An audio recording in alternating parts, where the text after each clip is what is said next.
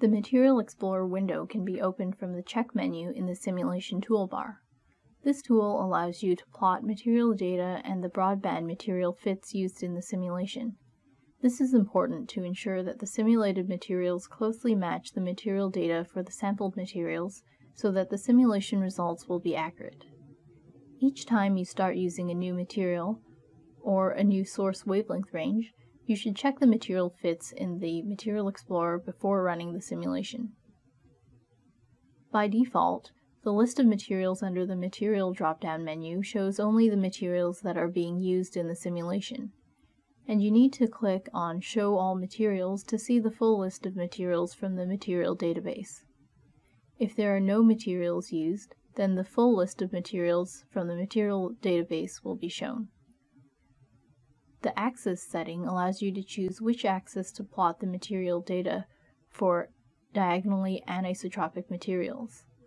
It's important to note that the Material Explorer only plots the material data prior to applying any grid attributes which might further modify the material data, and it does not plot material data for material models implemented by material plugins. Grid attributes and material plugins will be introduced in the Advanced Capabilities unit later on in this section.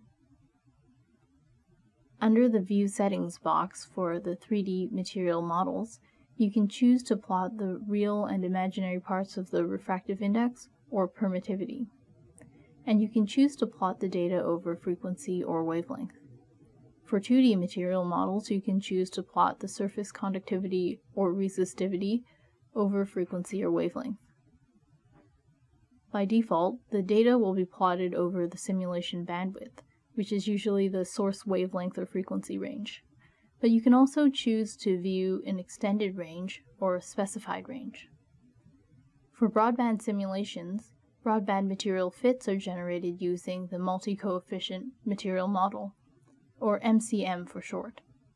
Material fitting parameters include the fit tolerance and max coefficients in the Material Settings box, as well as additional settings displayed when you click on the Show Advanced button. Material fitting will be discussed in more detail in the next unit.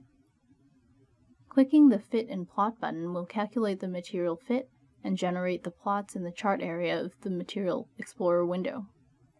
The plots will show the FDTD model and the material data or theoretical model, depending on whether the material is a sampled data material or not. The Fit Analysis section gives some details about the material fit, including the standard and weighted RMS error and the number of coefficients used in the fit. The material data and the material fit data can be obtained from the script. For an example, see the related link below.